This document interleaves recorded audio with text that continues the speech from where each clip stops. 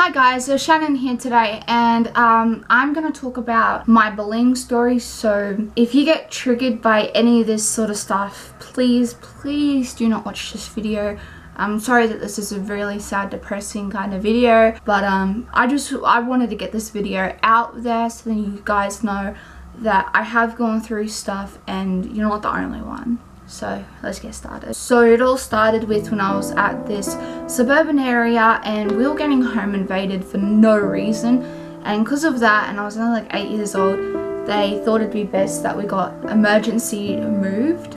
So I got moved to another city, another suburban area, which was completely different, and I don't even know. I'm still in the house that I had to move to because of what was happening. But when I moved here, I was 9 years old, turning 10. It was in 2010. I had to go to the school, and it was I hate thinking about it. But I was in year 5, and as soon as I went there, people used to stare at me, give me the most evilest looks. Like, I don't even know. They thought I was disgusting. They'd be like, oh my god, a monster's just entered into the school, everyone run away, she has AIDS, stuff like that. And then people used to bully me because I was, you know, I wasn't a very small girl, I'm not gonna lie. I was very big for my age. I was kind of tall and kind of short. I was like average kind of height, but I was very wide and I had a tummy, you know, and a very chubby face. And people thought it was okay to bully me, and I sat there and I put up with it for so many months. Then I snapped. I started misbehaving because that was my only escape of feeling okay, and like I was, you know, still alive and breathing. So that's what I'd done. Fast forward, year 5, year 6, it was even worse. Oh my god. People used to push me, shove me, trip me over, laugh at me, tell me I should just, you know, end my life and stuff like that. It was horrible. It was very horrible. I remember one time I walked past this guy, I'm not going to say his real name, we're going to say Smith. And I walked past Smith and my hand was swinging, because you know how you walk, your arms swing like that. I was swinging and my right arm accidentally touched his private part, and everyone just, it spread across within 30 seconds. Everyone knew because of the phones and stuff like that. And yeah, they're like, oh my god, you touched Smith's penis, oh my god, that's the only thing you could get. And just, it was horrible. Like, oh my god, you just like to touch everyone, oh my god, you're gonna be a rapist and stuff like that. It's like, are you serious? Like, are you that stuffed up in your head, or, you know? I hated it so much, and that never ended at all. Even when I finished grade 6, it was still there. Everyone still like called me that girl that touched Smith's dick and stuff like that.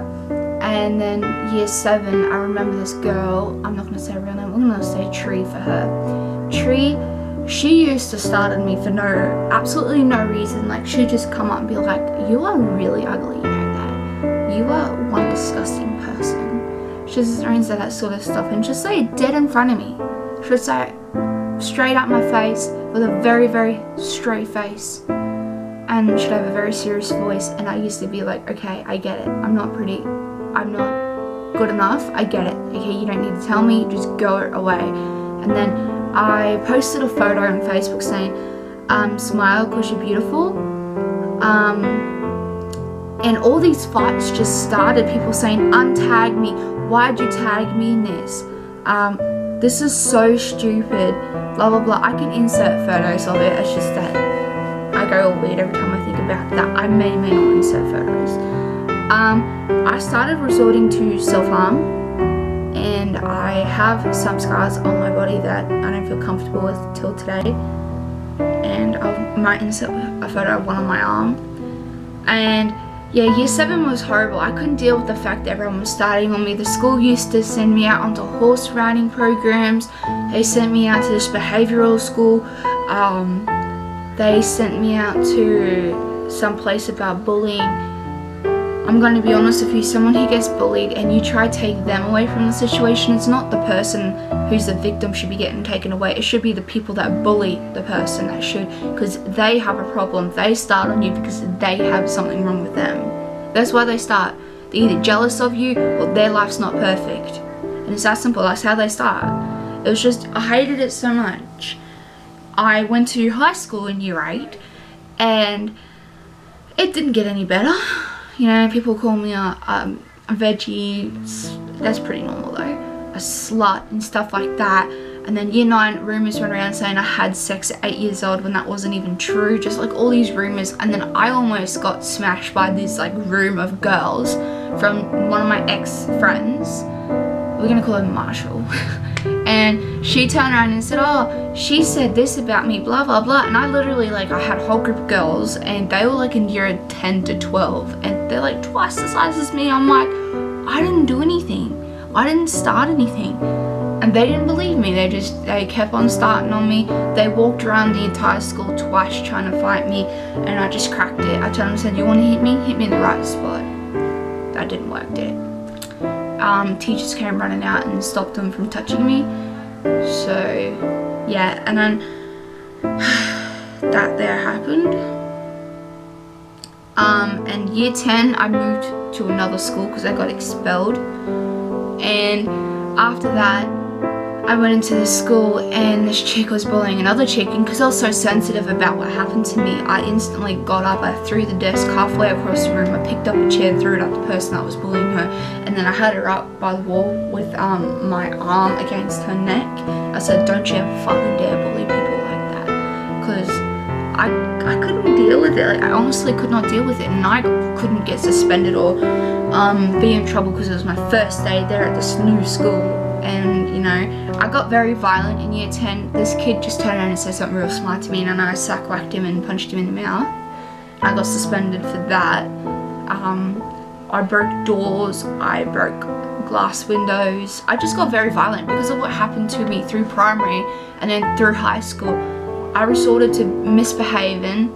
I resorted to treating my parents like crap, and then I was treating my teachers like crap. I'd say nasty things to them. So yeah, and in year 11 I calmed down quite a lot. I stopped misbehaving. I just, you know, I just stopped completely. Now the bullying has stopped.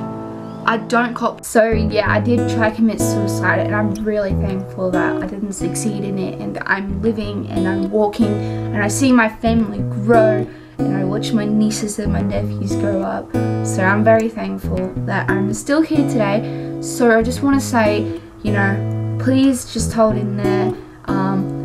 You know, try your hardest not to harm yourself. You just don't think about doing that sort of stuff. Just hold in there. It gets better. It really does. So if you like my more honesty kind of me videos, just comment them down below and I can possibly do more. And I'm also going to do how I style my hair, because this isn't the proper hairstyle. I've just got it like this for now. But yeah, thank you for watching. Make sure you subscribe, and you also check out my vlog channel, and yeah.